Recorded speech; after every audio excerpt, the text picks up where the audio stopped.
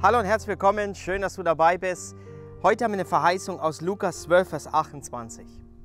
Und da steht: Wenn nun Gott das Gras, das heute auf dem Feld steht, so wie hier, wie man das hier sieht, und morgen in den Ofen geworfen wird, das heißt, das Gras verwelkt, so kleidet, wie viel mehr wird er euch kleiden, die ihr Kleingläubigen? Interessant, wie er hier diesen Vers zu Ende macht. Also er sagt, er nimmt ein Bild. Hier ist das Gras und dann wird das verwelkt, ist in den Ofen und das kommt wieder.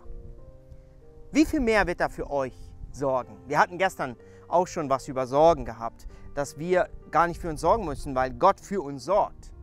Das ist gar nicht so einfach und ich glaube auch, dass wir da komplett unser Leben Gott übergeben müssen, also unser Leben Gott übergeben müssen, dass es eintritt.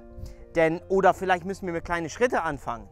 Ich kann persönlich schon eigentlich davon ein bisschen bezeugen. Hier und da habe ich es erlebt, aber ich würde es noch viel, viel mehr erleben wollen. Aber wir dürfen das, denn es ist eine Verheißung. Aber hier nimmt er einfach dieses Gras, das auf dem Feld liegt, und er sagt, schaut euch das an. Und das ist weg, es wächst wieder. Aber dann sagt er, ihr Kleingläubigen. Also das ist eine Verheißung, aber gleichzeitig können wir auf uns auch gucken, kann es sein, dass wir hier zu kleingläubig sind?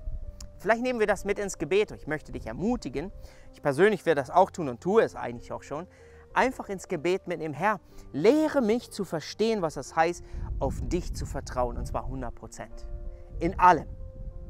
Und einfach gar nicht mehr diese Sorgen haben.